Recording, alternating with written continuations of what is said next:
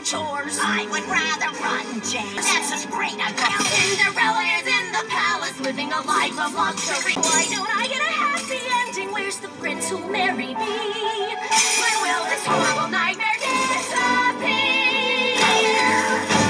Pathetic. Oh, what a perfectly miserably awful year. He's a perfectly charming prince. She's a charmingly perfect lass. They've lived happily ever since she bit the slipper. Made of glass. Take your places, everyone. The time is drawing near to celebrate the perfectly perfect. And I throw in some magic with a bippity-boppity-boo. On this perfectly perfect day, there is magic in the air. Gee, I wonder if that old lady has a wand that she could spare. What could ever come between? And as for the future, well, it's